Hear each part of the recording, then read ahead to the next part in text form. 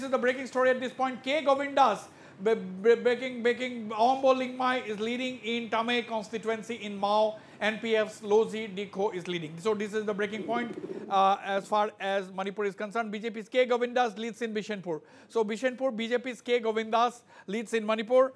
So that is basically he was the Congress president. He just defected recently to the BJP and he is leading in Bishenpur. K. Govindas to the BJP. Awang Banyubai, top leader of the NPF in Manipur, leading from Tamil constituency. Awang Banyubai, we'll try and have Awang Banyubai on the phone line. We'll have Awang Banyubai on the phone line. Let's try Awang Banyubai on the phone line. He is leading from Tamil constituency. BJP's K. Govindas leading in Bishenpur. Of course, Ibobi Singh leading in Thobal constituency. In Thobal district, his home turf. Ibobi Singh is leading. That's what our correspondent Gautam Sharma had just informed.